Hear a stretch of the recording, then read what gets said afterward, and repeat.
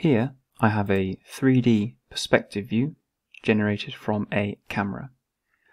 I want every cut surface or cut element in this view to be coloured black.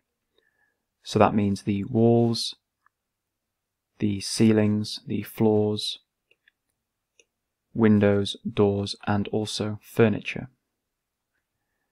If I go to the visibility graphics of this view,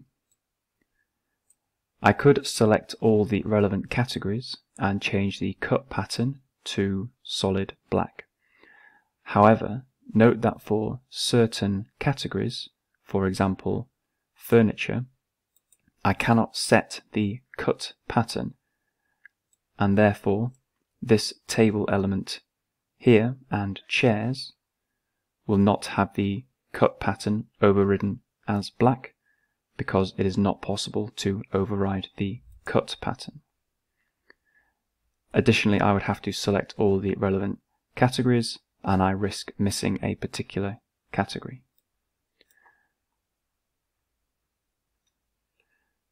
So the way around this is, if I select Edit Type of the 3D view, note that I have a Coarse Poche material as a property of this 3D view. I can see that it is a material property, and if I select in the value of the Coarse Poche material, I can actually change this value from by category to a different material from the material browser. If I scroll down, I see that I have a material already defined as Poche in this model, and this material has a shading appearance, a surface pattern, and a cut pattern. I have set the cut pattern of this material to be solid black.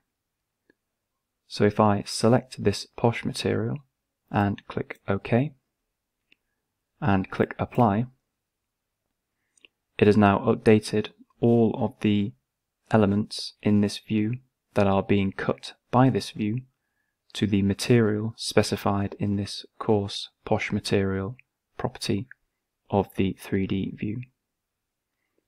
And if I zoom in, this includes elements which typically cannot be cut or overridden with a cut pattern, such as furniture, and up here, railings. So this is a handy way of being able to override the cut graphics of elements in a 3D view. Note that this only works in the detail level coarse. If I change to medium, then the cut representation of the elements is defined by the material specified or applied to that element. So that's a handy feature to override the graphical representation of all cut elements in a 3D view.